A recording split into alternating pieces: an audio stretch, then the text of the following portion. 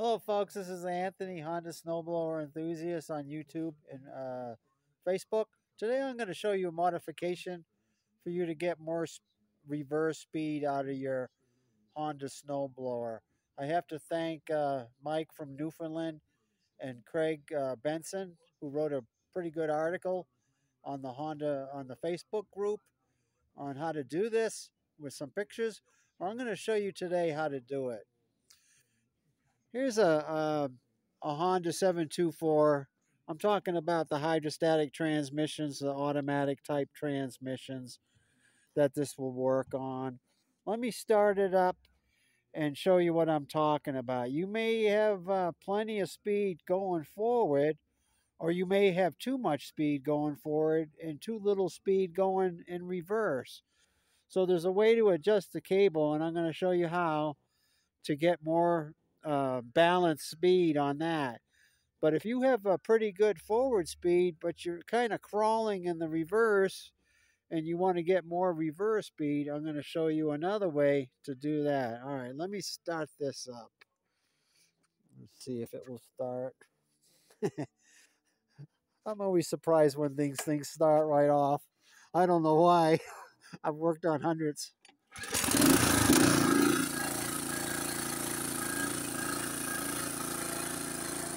All right, let me go forward.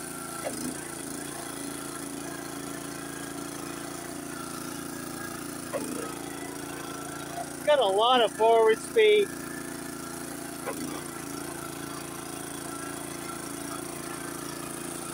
It's got good reverse speed, but this is what I'm talking about.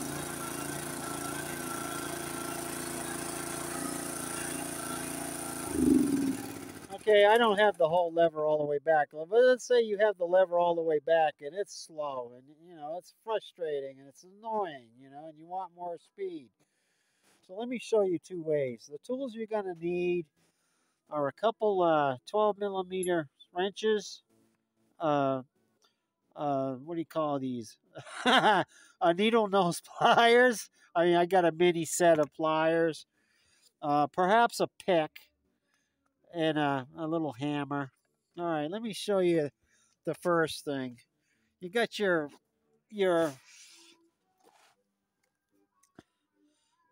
forward reverse cable down here, and it's held in with a lock nut and an adjusted nut. Now, if you have a lot of speed going forward, very little speed going reverse, this cable can be adjusted right here. You can see the threads. You loosen your lock nut, and this is you can pull it out. You loosen it up with a 12 millimeter wrench, and then you can adjust this. And what I do is I use trial and error. I can't remember offhand which way to go. So I'd go up here a little bit, and then lock it in, and then try it and see what my speed is, or go the other way. And the reason why you need two wrenches is because when you're tightening it up, you need one wrench on the top nut while you lock down your lower nut, okay? So you don't twist the cable. So this is one way to get a balanced speed. If you've got too much speed reverse or too much speed forward and you want to adjust the speed, balance them out, or get more speed on the reverse, you can try this first. Okay?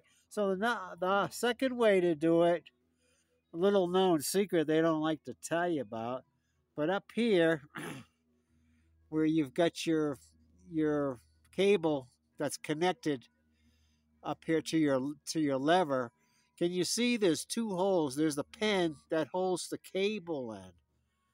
Okay, and then you've got another hole down below. All you have to do is remove the pin and move it down to this other hole. Let me try that. I need my needle nose pliers. If it has a cotter pin in it, like a lot of them do, you can use a pick and a hammer to get it out. But this one has a hitch pin in it. Let's get it.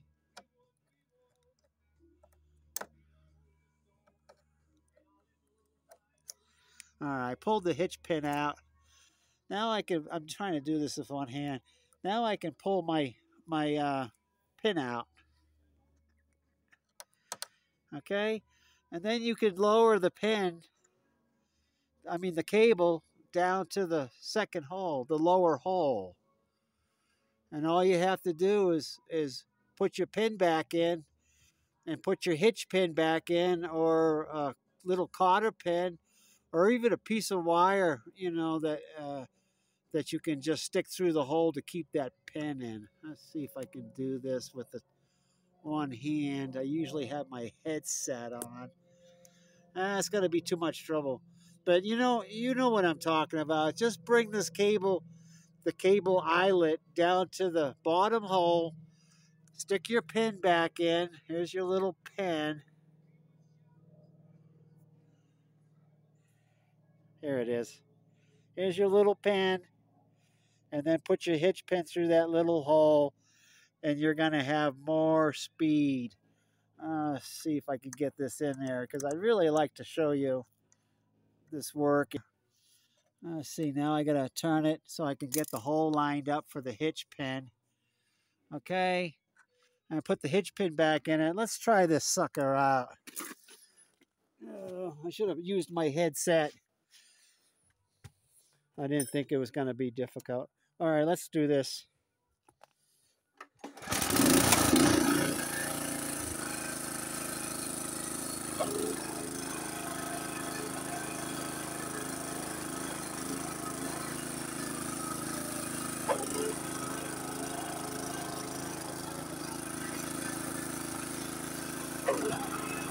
Holy mackerel. It's really moving now.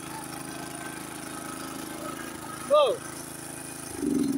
Okay, can you see the difference? I mean, you got a heck of a, and I didn't even have it all the way back. See, I still had another inch to go, and the thing was the thing was flying in both directions.